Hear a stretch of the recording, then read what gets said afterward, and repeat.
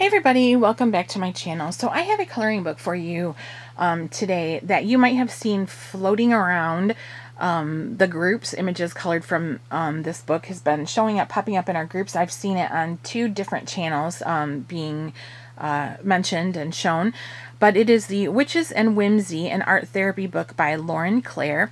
And Lorin actually reached out to me on Facebook and asked me if I would like to have a copy of her book so that I could show it and review it on the channel and post some images from it colored. And I said I would be absolutely delighted. Thank you very much. I was very flattered. First of all, let me just say thank you so much to Lorin, because I was so flattered that nobody has ever offered me a coloring book for review before.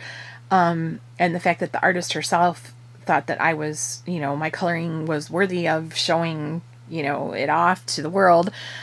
Just made me feel really, really good to know that, to think that somebody thought that much of me and my coloring. And it's just also because it's a witch's book, and I love that kind of subject material to color. It's one of my favorite things to color. I love witches and scary things and spookiness and fairies and different whatnot, like that fantasy art, I guess you'd say. So I said, yes, thank you so much. So I received the book in the mail, and it is just so delightful. Lorin Claire has a Facebook page, and she's also been in some of the groups. I've seen her in the Something Wicked coloring group or club, I can't remember. And then also she has her own Facebook page, but she shows images, and she's also posted some free images to color from this book too. So be on the lookout for those. But she did sign the book, and I'm going to go ahead and flip through it. I haven't had a chance to color it yet because life has been very busy for me, but I have one already picked out that I know is my first page that I'm really interested in. So here is just the page with a little bit about the artist, and we'll get through flipping. Now this also has double images, so the images repeat at the back of the book, so that's always nice. This is the cover image, obviously. Really, really fun. 3 sprigs of sage whiskers and 2 dragonfly wings. I love that the images have a lot of open space because you can do what you want with them. And I saw Lorin say on her Facebook, in a Facebook post actually, that the reason why she did that is because she likes to draw images for people to color to help reduce stress and anxiety, and help them relax and work through, whatever that their issues are, and that the open spaces are less stressful for people. And I actually tend to agree with that. I don't like necessarily the Zentangle quality of some books. Like, I like the images, but then when they put all those tiny little Zentangle lines in there, I get a little bit overwhelmed, and I have a tendency to just color over those. So this is really nice too, the fairy tears and the poison. Actually, it's funny because I showed my husband this book when it came, and he goes, wow, this is a lot better. He goes, this is really nice. He said it was like she was really talented, the artist, and he really liked some of the images, especially this one, because she looks like slightly alien inspired, and he likes that kind of stuff. This one, to me, she's like a snow queen or something. She's got the necklace on. Here's a fairy. But I really think these big spaces, they do, they're not intimidating to people, and you can do so much with them. You can leave them just as a one-dimensional color, or you can shade and blend and, do different mediums and mix them together. The paper is, I would say, the average paper that most coloring books that you get on Amazon that are self-published, or it's kind of like that Create Space type paper. But I think that's fine. You know me, I'm not a paper snob at all. I love this one. The snake lady. It's a really homey setting. Check out the man-eater here. I like this image also a lot, because is she a good witch? Is she a bad witch? We don't really know.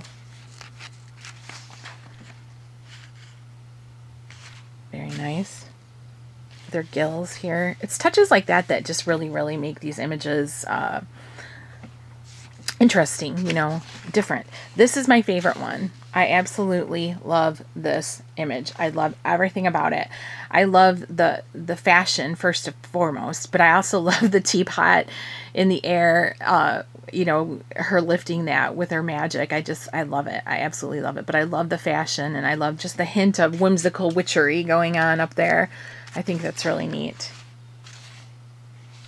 Kind of a scary girl there.